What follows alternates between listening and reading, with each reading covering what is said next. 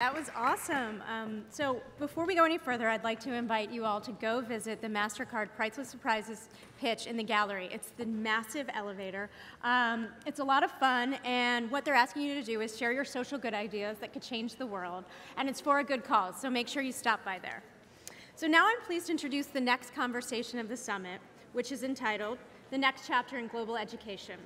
So please join me in welcoming Sarah Brown, President of Their World and Executive Chair of Global Business Coalition for Education, Kailash Satyarthi, Nobel Laureate and founder of the Global March Against Child Labor, Keith Yamashita, founder and chairman of SY Partners, and Marieme Jamme, co-founder of Africa Gathering. All right, let's have the next panel on education.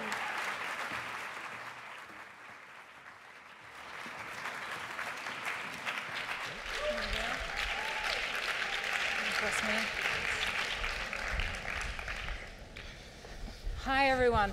We've got a short, sharp session where we're looking at education and looking exactly at the next chapter. So you will all be aware of the challenges for education and what we have to reach. But the bottom line is we're talking about nearly 60 million children who don't get a single day at school, and the barriers for them are immense. And you've heard a lot about refugees in the conversations today. Half of those children reaching no school are refugees, and the other half are trapped in other circumstances, making that unreachable for them.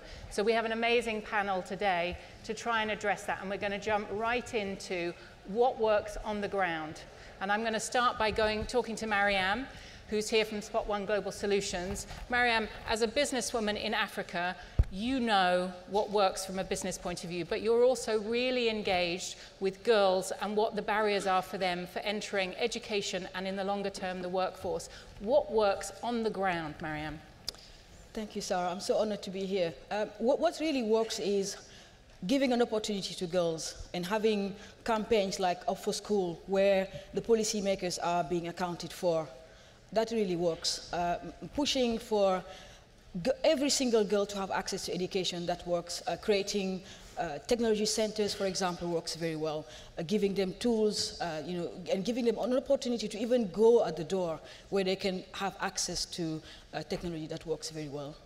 And when you talk about access to technology, what does that look like? If you're a young girl in Africa and someone tells you there's a technology center somewhere reachable for you, what's the equipment that's there? What's the learning that's there? I can give an example. In Kampala, for example, a young lady called Barbara. Barbara was at the Makerere University, and she didn't have access to internet connection. She didn't have a space where she could go, a safe space where she could go. But we opened the biggest tech hub in Uganda where she can go and have access to computers and see all the people sitting there working with her. I think that sometimes it's not just a computer device, but it's a safe space where she can go and find herself. There are boys and there are other people out there that she can relate to, and she can sit down and say, oh wow, there's a space, I can go, I can code, I can do all this stuff. Those are very, very important. Safe places, I think, creative spaces, we have like in London or in New York where anybody can have access to. Those places are good. So we're talking about tech clubs which are outside a formal education system and outside conventional schooling. Exactly. There's that challenge in Africa too. Keith, if I can turn to you. Keith, you have 20 years experience consulting with corporate leaders and really giving a human face to what those solutions can be. Children actually going to school, the technologies that might access, or outside of school in the clubs, what sort of innovations are possible, and what do we need to do to make that interact with real humans trying to really learn? Yeah, so all change is human, right? And so the first step is you have to have access. The second step is you have to have an inspired place to go. So one of the things that I've been working on recently is called the XQ Super School Challenge. And it's a challenge here in the United States to completely reinvent high school from scratch.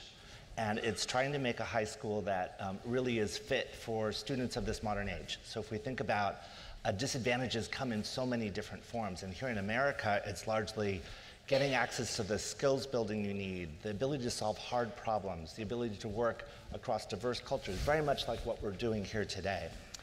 And what's allowed this to be possible is what a phone can do, what you can do put in the power of your hands today.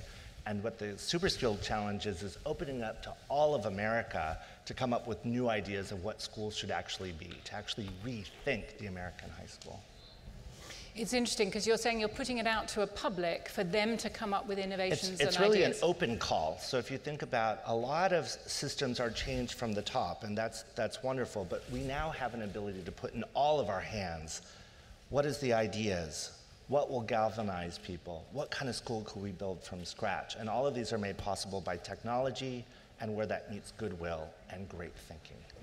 There's a lot of talk at the moment. One of the big themes is about failures as much as about successes. It's a very sort of the moment way to talk about it. If you're looking at all kinds of ground up ideas, grassroots suggestions and innovations, presumably there's huge opportunity to make the best of the failures as much as the successes. Maybe I'm optimistic, but I think failure is the road to new success. And so what XQ, the Super School Challenge, is trying to do is put in the hands of all the people in the United States an ability to try these new ideas and to share them using the web, to share them at our website, and to share the kind of great new practices required to build a new school in America. And from everyone's success and the journeys along the way, we're going to build a new American high school.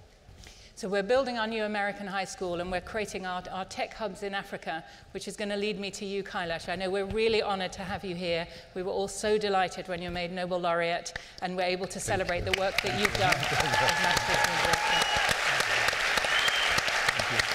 So, you know, I mean, Gordon and I have known you over many years, and I know that it was probably going back about 10 years where you actually had Gordon out on the march with you, with the Global March for Child Labour, where Kailash has reached so many thousands of children across Africa in his work as an education activist, but also in the appeal against having young children working. And you were one of our great role models for how you mobilize action and get young people's voices out there, as we have the bigger cohort of Global Youth Ambassadors today, championing of education. But looking at the challenges for India, and I know you work in India, but also look globally too, but starting with India, the ideas we're talking about with clubs and safe spaces, with innovations coming through from the grassroots for learning, how does that translate to the life of a young child, girl or boy, who's been rescued from child labour? I know you have tens of thousands of children you've been able to take away from dangerous, you know, pitiful jobs that they're working on and actually have the chance of an education. But what opportunity could that open up for them? Well,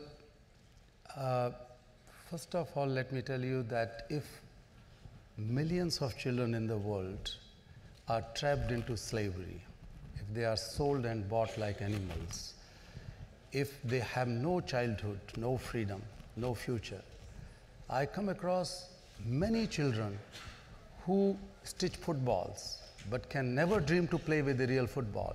I come across many children in Africa who are working day in and day out in producing cocoa beans, but they have no dream to eat a chocolate. It's a black spot on the face of entire humanity. Education is the most important tool in breaking this shackle of slavery. So, while working in India for the last 35 years against child slavery, but I understood immediately that abolition of child slavery or child labor and education for all children are the two sides of same coin. So I'll give you a couple of examples. Like, we rescued a girl who was about to be married. She was a child laborer and about to be married as a child bride. Somehow she was freed, but then she told that she's getting married. We brought her to school, and after a few years, she started fighting against child marriages in her own village and child labor too. She brought all the girls of her village into schools. And she said that education is the only way to ensure that we are free from marriages and free from exploitation. But then she says that it is not possible without peer-to-peer contact and cooperation.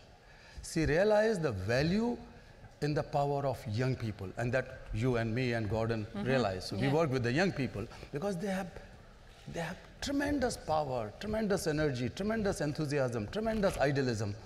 And that's why we have to harness that to break the shackles of slavery, but also to ensure good quality education for all. If they raise their voices in the villages and community and at global level, no government, no policymaker, no politician can ignore it. So the voices of young people are key to me. I talked to another boy, for instance, who was working in making clothes and doing embroidery work. When I rescued him, he said that while I was making those embroidery work, I had a dream that one day my sister, who was about to be married, could wear those clothes, but that was not possible. But then he came to school after freedom, and he says that I can fulfill the dreams. Education brings the dream in the life to fulfill. So education brings light. But again, that is possible when we have honest political will, when we have conviction and commitment, when we have enough resources to put for that, which unfortunately we don't have. $39 billion, as we know, are needed to educate our children annually, and that is not a big deal. That is less than Well, it's 39 billion, but the gap is the 22 billion of that is missing billion, at the moment. Yeah, 22 billion is a gap, and $22 billion is nothing, but that is just less than a week's military expenditure. And that's why I strongly believe that the young people can bring about the change.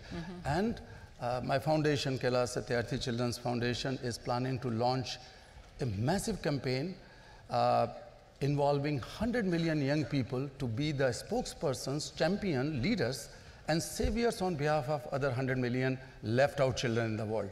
So it would be 100 million for 100 million campaign. So we are going to address both constituencies. The young people who dream to do something good for the society, they are hungry to prove something and full with idealism. If we are not able to harness it, they are going to be frustrated, they are going to be impatient, intolerant, and violent, which we see in many parts of the world. So why not we build a value of global citizenship by way of engaging them to become the leaders and champions for the cause of 100 million left out children in the world. Almost 100 million children are victims of various kinds of violences. And wherever we work with the young people, we saw the success. So the key lies in the honesty and enthusiasm and idealism of young people at the grassroots level, at the international level. We have seen the change. I know that you and Gordon has done a great work in it. Well, the Social Good Summit is certainly the place to send out that message if you're recruiting your 100 million. I think you'll meet many, I'm asking many to people you, here. do you want to become one of those 100 millions or not? Raise your hand if you wanted to be one of those 100 million. You are a little bit shy. You are the champions. You are the change makers. You are the leaders. I tell you, you are not just the listeners and audience. I say that those who are just standing and watching at the fence, they can be a storyteller. But those who jump in the ring, forgetting whether they would be succeed or fail, they create the history. In your leadership, this is the place where we are the creators of the history. Each one of you has that leadership and championship. Take it out and use for the social good for the world. We can do it. I don't believe that somebody will come from the heaven and change the world. It is you and me who is going to change the world.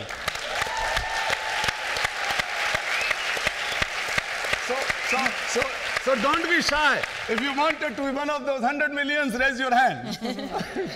Little bit shy, but thank you. You should raise your hand. I'm raising my hand, don't worry. Sorry, I thought you said young people. Yeah. You are young. So we've got, just as we wrap up in our final minute, Keith, just to come back to you, that point of innovations from grassroots, what's the one takeaway from today to be one of the 100 million? You know, dream and education is synonymous, and education is the mother of all design problems, because if we get it right, everything else becomes solvable. So the trick is we're all the designers now, and that is a big difference. And I think if we embrace it, that is the path forward. Marieme? Well, I am the product of not having education until I was 16 years old. So it makes perfect sense that we, empower every single young person, wherever you are around the world, to get education, but also use technology. We have the power to use technology to empower every single young girl. No matter where you are around the world, you can have access, but also create spaces where you can go and say, I can code, I can sit down and create tools, I can become an entrepreneur, I can become a CEO like Marieme Jamme. So there you go. We have innovations, dreaming, technology, and join the 100 million. Thank you very much. Thank you.